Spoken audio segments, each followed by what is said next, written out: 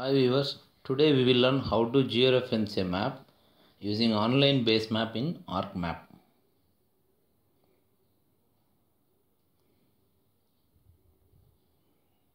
Just open ArcMap, see that proper internet connection is existing. So to georeference based on online base map, it is required to have the internet. Then see that in add drop down menu, add base map. So we can add whatever the map we required. Then select topographic map.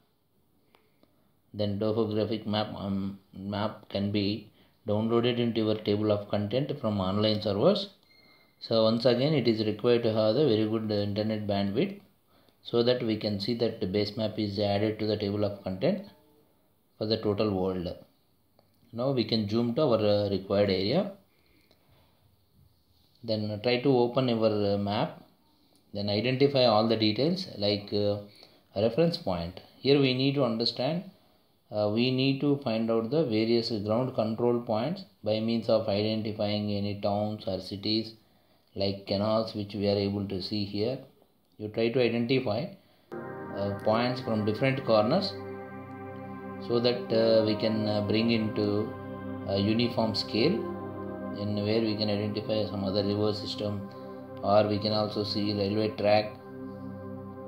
Such kind of information can be seen from different corners. Then where we can identify here in Indri River. Then you close that map. Then zoom to particular area. So it may be taking time, that is depending upon your internet speed. If you have very good connection, then automatically it is zoomed to level. Then go to your study area. You identify on base map, which is directly downloaded from the online servers. Then okay, we are into the level where we can go further zoom level. Then it is okay. Now we can see that same canal or area or river or particular railway line where we can identify in detail. So that if it is matching to our study area, then we can keep into particular zoom level. Okay. Now we can see that it is matching. Maybe we can make it as center so that Andhri River and Adoni and all railway line can be seen here. Then open your raw data, nothing but unreferenced map, which is in JPG format. So if you are using first time, then we need to go to the connect to folder. Then go to my PC. Then go to D. Like select the path where input data is existing. For example, here it is there in MSR Geospatial Solutions. Okay. Then open the folder. Then select JPG. Select and add.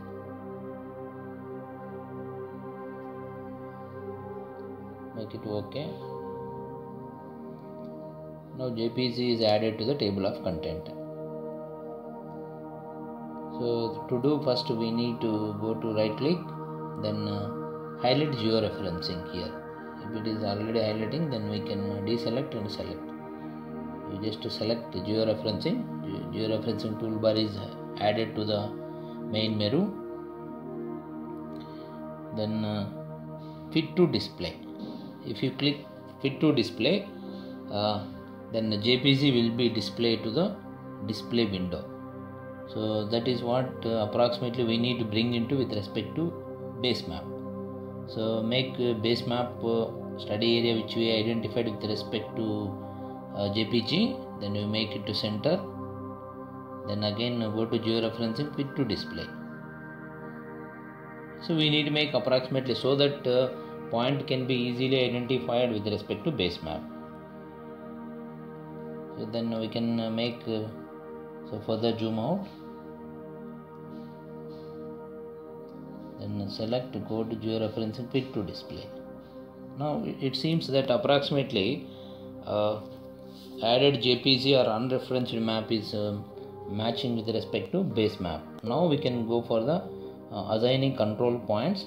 So based on information which is available in both the base map as well as on topo sheet. So now we can see that railway line is existing. Then same railway line can also be seen in base map along with the roads. So you identify any of the point, then go to control point, just select on a particular path. Then second point you need to select on the correct position on base map, so that first point of the map is dragged to the base map. Then likewise you give maximum points wherever you identify clarity on both. Here we can see that railway track is crossing the road, you select. Then second point we need to consider on base map, you zoom to level, then you click.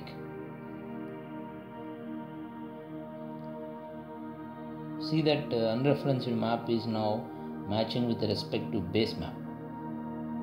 It means that whatever the reference values of map are bringing into the original reference values of base map. Now you identify to another corner, it is better to identify or place points, ground control points randomly in all the areas. Then see that there is a canal, we can identify a particular corner or particular shape of the canal, then click. Then we can also match with respect to base map. Then select one more point, so that if you give maximum number of points, accuracy will be very high, so that wrapping nature can be reduced. Another easily identifiable point on topo sheet, then make match with respect to base map. Then zoom to further level, then where you are able to see maximum identification or reference point, then go to control point and select on unreferenced map, that is on JPG. Then we can also see that same can be seen. It means that the point can be considered twice. First point we need to click on reference map, then second point we need to consider with respect to base map, so that point will be captured. Then pan to other area where we can identify like shape of the particular canal. So both on unreferenced map as well as on base map. So it is approximately matching with the same location. Now we can make it. Then identify other points. If it is required to go to further zoom, we can go to the different zoom levels. See that in online map we are able to understand particular canal is existing along with the road information, but such kind of water body we may not able to identify here. Road can be clearly observed, it is moving towards down.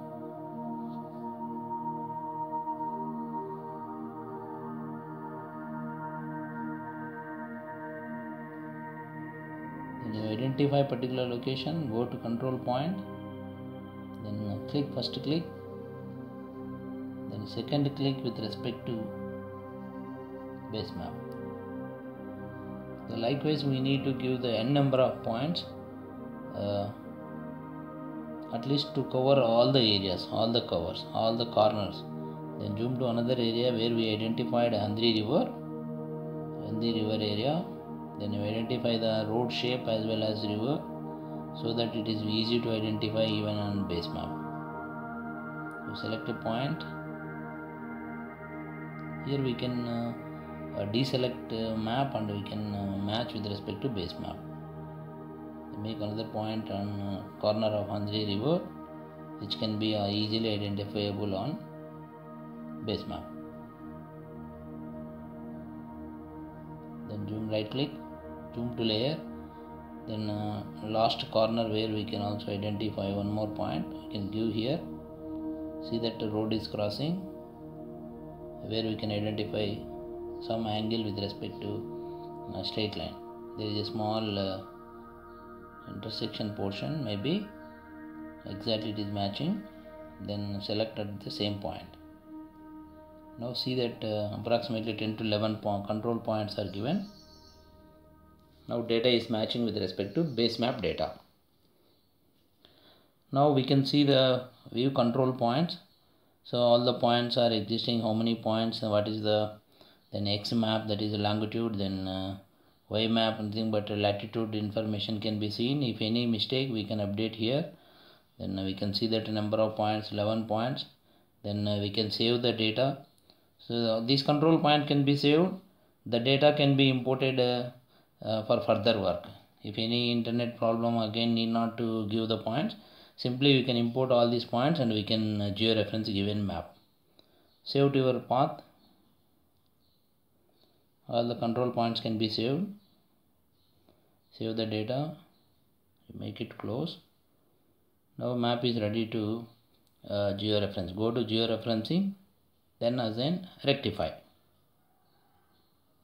There we will make it as a neighborhood, natural neighborhood. Then just give workspace. Then name, output, whatever is required. Then save.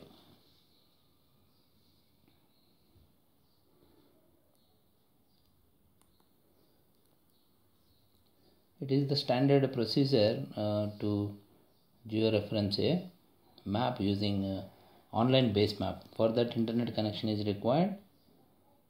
See that process is completed. Now you remove the JPG. Then add tip file, which is georeferenced file. See that now match is exactly matching with respect to base map. Where we can see that as per the control points, now referenced map is details are matching with respect to base map. Now base map details can be deleted.